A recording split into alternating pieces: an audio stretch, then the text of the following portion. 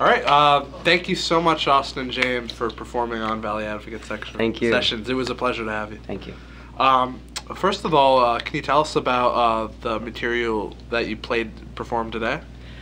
So the 4 songs I played today, pretty much all of them are new. They're all going to be on my solo album. It's called After All Love.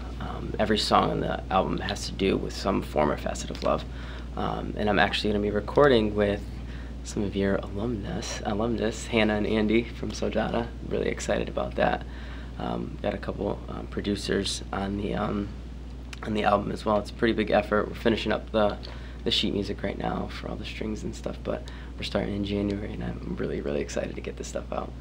Now, when do you plan to finish recording and having the album out? I didn't want to give ourselves a timeline because I really want everything to be pretty natural and organic, but hopefully spring, beginning of summer. But we're going to be touring in April, so probably by April it should be done. Okay, and what are your plans for touring?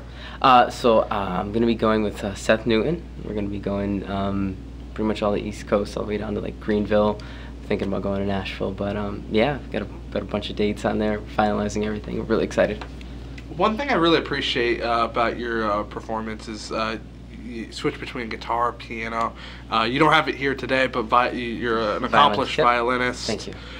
So how did you start getting into music and songwriting? So my mom, I'm the oldest of 9, so she had us start on piano when I was 4. Goodness, and then. You know, we had it a little rough, didn't have too much growing up, but her and my dad really sacrificed a lot and let me choose an instrument when I was 11, and I chose the violin. So I was kind of drawn to it, and I played that, still play it now, and then I ended up picking up the guitar when I got out of college, and really started songwriting after that. So I've been playing for about 10 years now. And you're also involved with the heavy comm. Yes.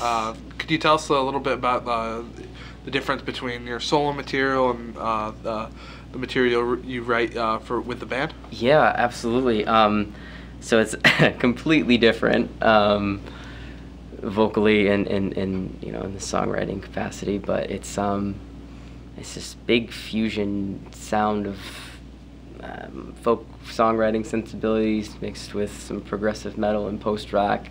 The vocals are really heavy, some harsh vocals in there. So it's been important to me to be versatile with my voice, to be able to sing any genre of music. So hopefully I can continue to improve, and there's always something to work on. So I'm excited about that.